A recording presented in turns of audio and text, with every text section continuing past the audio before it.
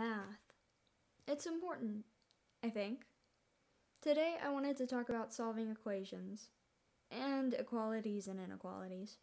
Okay, in solving equations, you solve by isolating the variable. How? Well, let's start off with 5x plus 5 equals 10. 5x is the variable, so we're going to leave that alone and deal with 5. Now, how we get rid of that 5 is by making it into a 0. How do we do that? You subtract 5. Duh. 5 minus 5 equals 0, and what you do to one side you need to do to the other.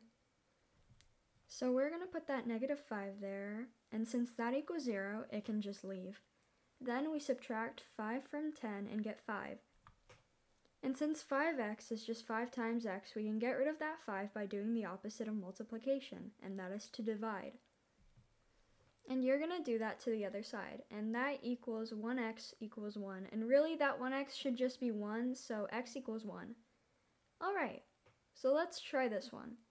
We took away 8 from one side, gave it to the other, and now we have 4x equals 20. And to get rid of 4, we divide and get x is equal to 5.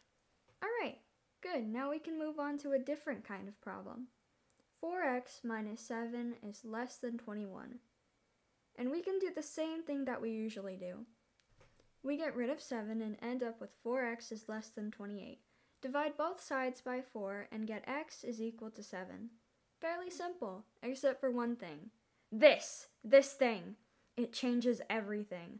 We get rid of 7 and get negative 4x is less than 28. But Mr. High and Mighty can't be negative, so we reverse the inequality by multiplying negative 1 to both sides and reversing the equality sign. So now we have 4x is greater than negative 28. And we can now divide to get rid of 4, and we end with x is greater than negative 7. Thanks for watching. I'm gonna go take a nap now.